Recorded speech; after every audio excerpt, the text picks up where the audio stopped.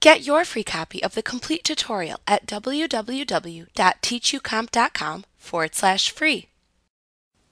Outlook can also assist you in planning a meeting by sending out invitations to attendees. These are called meeting requests. The recipients of your meeting request will receive an email message in which they must click a button that indicates if they will be attending. The response that they send is then recorded and stored by Outlook. In the future, you can open the meeting request in the calendar to view their responses. To plan a meeting, open the desired calendar folder and then select Actions and then choose Plan a Meeting from the menu bar. The Plan a Meeting dialog box will then display. You can use this dialog box to specify whom to invite to the meeting. One way to invite attendees is to click into one of the boxes at the left side of the dialog box containing the words "Click here to add a name," and then entering the email address of the person you wish to invite to the meeting into the box. Then press Enter on your keyboard and repeat this process for all attendees. Another way to invite attendees is to click the Add Others button within the dialog box, and then select the Add from Address Book command.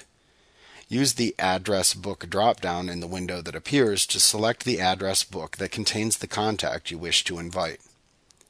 Then select a name from the list within the Select Attendees and Resources dialog box, and click one of the following buttons: Required, which means that the selected attendee is required for the meeting; Optional, which means that the selected attendee can come if they want to; or Resources, which is used to designate time that a specific resource is requested for use, like a particular room in your office. It's important to note that the organizer of the meeting is always listed as a required attendee. You can then repeat this process until you've invited all attendees and selected all resources. Then click the OK button when you're finished inviting the meeting attendees to return to the Plan a Meeting dialog box. To select a start date and start time for the meeting, click the drop-down arrow to the right of the Meeting Start text box and select a date from the displayed calendar. Click the drop-down arrow to the right of the date and select a start time for the meeting. Repeat this same process to set the meeting end.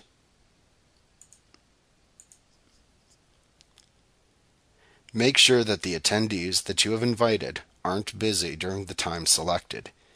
You can see how they have marked that time within their calendars at the right side of this dialog box for the time that you have selected.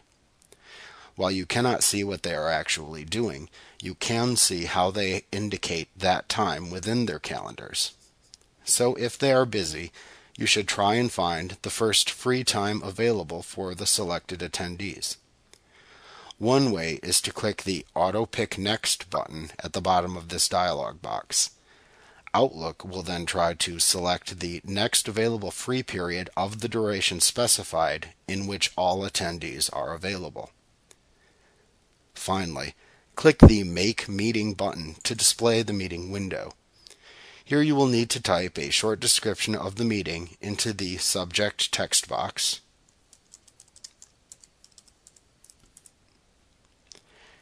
and a location for the meeting into the location text box.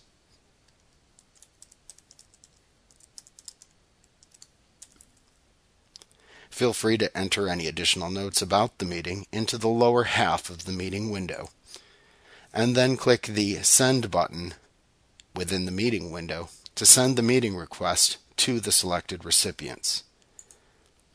You can then click the Close button in the Plan a Meeting dialog box.